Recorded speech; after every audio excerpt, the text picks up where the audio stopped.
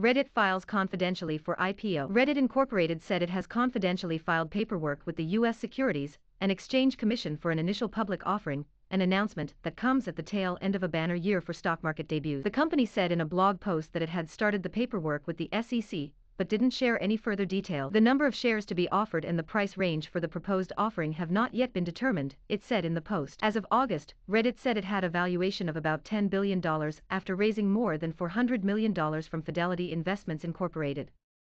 In February, the social media company said it had raised about $500 million at a $6.5 billion valuation. Reddit has been looking to build on the attention it gained when at the start of the year its WallStreetBets forum became a hot spot for the individual investors who rallied around GameStop Corp. In recent years, Reddit has been taking steps to grow by investing in areas such as video and consumer products, as well as by moving into international markets.